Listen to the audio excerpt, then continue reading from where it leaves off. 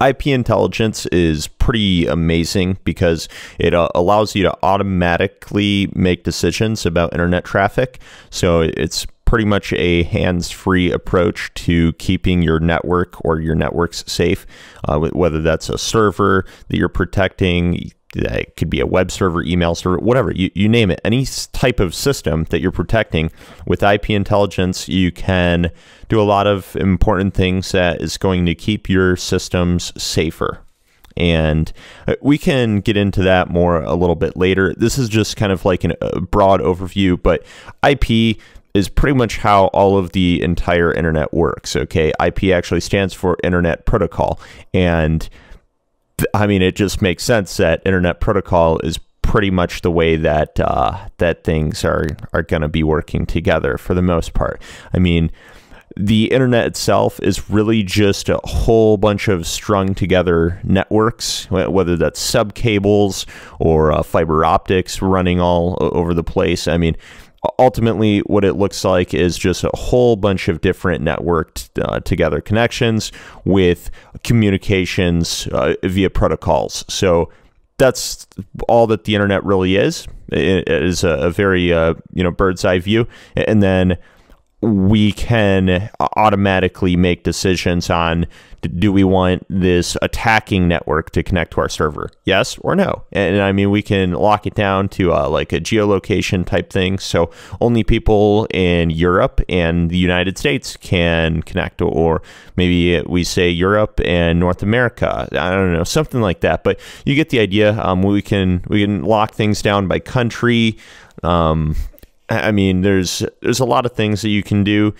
Country, continent, whatever, you name it. I mean, there's a whole bunch of things that you can do with IP intelligence. But let's go ahead and continue on here and look at why the internet is maybe not the best place. And I'm gonna start off by saying I'm not a negative person. I believe that the internet has some great things on it, but a great chunk of the internet is utilized for example, spam or internet bots, along with flooding. So, I mean, here we can see I made just a pretty little graph with some $sign in there, like, because we're just burning money. I think that's maybe that's not a $sign. Honestly, I don't freaking know what that is. But so 3% of internet traffic is all just flooded data, and then 51% of internet traffic is made up of bots. And when I say that, I mean like web browsing internet traffic, and then 53% of email, that is definitely spam. So there is just too much spam. There is a lot of spam. I want to say like it's some insane number, like 14 billion emails delivered every day is spam. Don't quote me, but I'm pretty sure. And a lot of people ask me like, hey, why did you name it R4P3? You realize that means rape, right? And yes, actually I do. I'm pretty sure that's why I actually picked the name. So the whole reason behind the name R4P3 is that was kind of a joke back in the day when you were playing online games, first-person shooters. You'd shoot up people in a game with, like, for example, sniper rifle, pop someone's head, you got raped. Ah, ha, ha. So back then it was a joke before the whole Me Too movement and all of the, like, super feminist type of things came to be. And now it's like, hey, you said rape, let's grab a bunch of stones and throw rocks at this guy's head and kill him, okay? So, I'm not saying rape is a good thing, by the way. I do not support rape in that sense, you know, like the private parts against other people forcefully. Like, that's not the type of rape that I think is okay at all. And also, I don't necessarily think computer rape is okay, but obviously with R4P3 being leet speaked, if you can say that, but yeah, I mean, leet spoken, I don't know. But when you see the numbers in there comprising the R4P3 spelling, it's obvious it's a digital word, okay? And what we're talking about here is instead of getting your server owned or instead of getting your server pwned, I believe that people get their servers raped. And the reason why I say it's raped is because you are forcefully placing a server, or not a server, I should say a host within another host. So you are literally forcing your system upon another system in a mounting way to gain root access or admin access. Now, if you can think of a better word than rape, let me know, and I'll definitely change the website name, but I promise you can't, because I've thought about this, okay? Like back when I was creating this website, when I was quite a bit younger, for the first yeah, never mind. I'm not going to go into too many details there, because this is not quite a rape R4P3 network history video. This is more just kind of like giving you a broad overview of the internet, the state of IP intelligence, and why it's so important. But 30,000 websites on the daily get hacked. Okay, we're talking every day. There's 30,000 websites getting raped. And there's 450,000 botnet hosts that were part of a large, very large botnet that was taken down around 2008, or at least I think it's Jenka, something like that. It was a host that got taken down. That's kind of what led to the takedown or shutdown of the botnet. But that was a massive botnet. I mean, that could just that could throw some heavy traffic. 360,000 new malicious files are detected daily by a malware laboratory, and there's 100% of slow people out there in this world. And I just had to throw that in there because I think it's quite hilarious how slow people are in adopting new, or I should say modern, security protocols. I mean, we have these more secure ways for communications across the internet via encrypted or more secure protocols, and then people don't even want to they don't want to use them, or they don't want their software patched because it takes time, or they don't want to configure software patches for security fixes and whatnot. And then we have 30,000 websites getting hacked every day, and 100% slow people equals 450,000 hosts infected, and so much malware coming through that it's like so annoying to block all this crap and do signatures. So we're switching from 100% signature focus more to a behavior analysis. We want to know what behavior software has on a machine, and now it's not so much about having signatures for every single thing, because even with signatures, people can use cryptors to FUD something. It's fully undetectable, and I mean, that's irritating. You know, that type of stuff is a nightmare. And so now we get on to spending, right? People obviously care about cybersecurity because money is spent on it, but also hackers stole in 2017 $172 billion from companies. That's a lot of money, okay? $172 billion is outrageous. And then it's just expected that in 2019, globally, there will be $124 billion spent on cybersecurity. So there's more being stolen than is being spent on.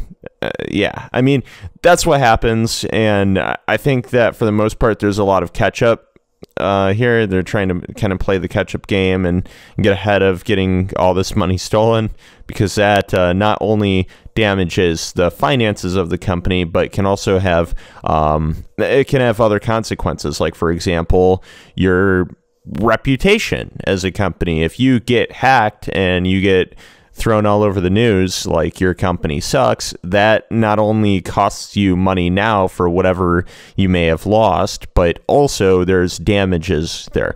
So the United States cybersecurity spending has increased by 240% over an 8-year period. This starts back in 2010, and I've got this nice little graph here showing the information from 2012 to 2018. I was going to put 2010 in here, but it really didn't matter too significantly. But if we take a peek here in 2018, this is by the billions of dollars. So, for example, this 2018 it's about $66 billion being spent in the United States on cybersecurity, and that's not a bad number. That's a decent number. Especially considering that the global spending in 2019 is estimated to be $124 billion. I'd say the United States is doing quite a decent job in spending on cybersecurity.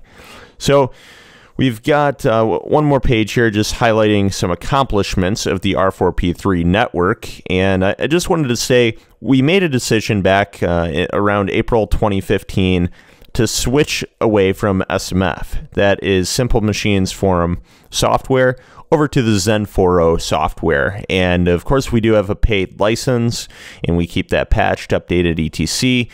In April of 2016, TeamSpeak was trying to buy us, and they were offering to purchase our entire website along with our team. I think they were trying to buy our team, security team. We were finding multiple security vulnerabilities, issues in their software, reporting to them, and they simply could not keep up. So then when they could not keep up with responsible disclosure, we started going with public disclosure, aka like full disclosure. And that's when they started getting pissed off at us. They were really trying to buy us, and we ended up talking to their CEOs. Long story short, TeamSpeak is, I don't know if it's that they don't know how to do security, but it just seemed like they maybe did not care as much as I think, along with the security team, thought they should. But they did end up patching things, so that's good. It took some time, and we really had to like force it on them and just spam the crap out of their emails to get them to patch this one issue, but it ended up happening with enough convincing. Anyway, we, for the most part, I think had an okay relationship with TeamSpeak for some time, and then we just like totally lost communication with them. And honestly, I think TeamSpeak has lost communication with like everyone. I think that overall, TeamSpeak as a company sucks really bad at communicating. They're just not a good, they're just not a good communicating company. And I think that transparency is critical. It's super freaking important if you want to be a successful business, especially in this age. But anyways, around 2017, I checked over our Bitcoin wallet. Looks like we ended up receiving 4 Bitcoins. And with the 4 Bitcoins that we had received, that translates over to about $15,519 within 1 year. We made that. Now, of course, back at that time, it was not, the price of Bitcoin was not up that high. So back when we made that, that was less. So, I mean, I guess I can't really say, hey, we made 15 grand, but we did after the fact. And I think, honestly, a lot of the time we ended up spending the Bitcoin on server hosting back then. And if we had just held on to that Bitcoin, holy shit, that would have been cool. We could literally just have enough money right now to file all the LLC paperwork and get everything all taken care of. And yes, by the way, in 2019, incorporating is something that I plan to do, absolutely. And so by the end of 2019, I do plan on incorporating. We're going to anonymously file for an LLC, and I'm going to be working with a legal-focused business firm that keeps all identity protected, kind of behind like a confidentiality type of thing. So it's going to be really cool. I look forward to doing more awesome things with our R4P3 network and hopefully not offending too many people along the way. If I really do have to end up changing the name for whatever reason, like maybe the legal firm that I work with doesn't like the name, then you know what? Hey, maybe I'll change the name. But I really don't think that I will have to. and if I do have to, I'm going to like do everything within my power to keep the name what it is, because I really don't see a problem with it. And if anybody is offended by seeing R4P3, I think that you've been brainwashed by the media to like have such a negative, I don't know, like I just feel like rape is not a joke in like the obviously like human sexual abuse type of way. You know, that's not a joke. But R4P3 is not the same as RAPE. So like we can all kind of agree that, but I don't know, some people just don't see it that way. Anyway, don't get raped, and definitely use really good services out there, some of which are free. Like, for example, Cloudflare is free. WatchGuard, not free. That's a good firewall, though. Affordable, not free, affordable. Liquid Web, not affordable. Expensive hosting. They do offer DDoS protection though, and they also have just decent dedicated servers. So if you want like a very reliable and fast dedicated server, Liquid Web is the way to go. Pricey, very expensive. If you're looking to stay on the more affordable side of things, you can go with OVH, but I mean, that's totally up to you. I would recommend checking into various DDoS protected dedicated server hosts and kind of benchmarking them, maybe doing a few tests on it yourself. So doing like stress testing, because it's always better if you stress test and take your stuff down than if you have a website running that's live in production and then someone just comes and attacks you and brings it down when you're under heavy load. That's not a fun day. So I hope that you have a great day. If you have any questions, please feel free to leave a comment, and I look forward to talking with you soon.